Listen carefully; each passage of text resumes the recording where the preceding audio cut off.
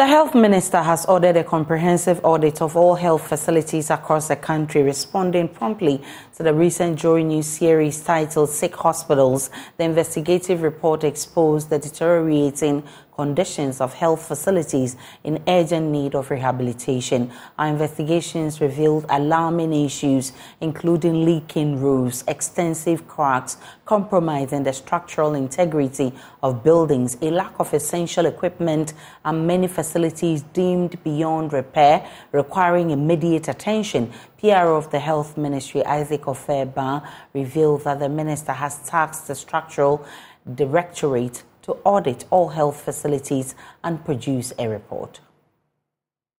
You look at this particular structure, when this issue gets to the Honorable Minister or the Ministry, the Infrastructure Directorate was compelled to go and have access so that we are able to know the cost involved. Some of these structures that you are looking at, if you have to take the cost of maintenance, it will give you a new hospital straight away. So these are some of the challenges that we are putting in place so that we address them. You talk about maintenance where you need to put a new facility. When you look at what we have now, if we have to invest money into maintaining it, into bringing it back to life, it will rather be good that we have a new facility instead of going back to maintain some of these things. Did I hear you say and clarify that the ministry is conducting a facilities audit across the country? Yes.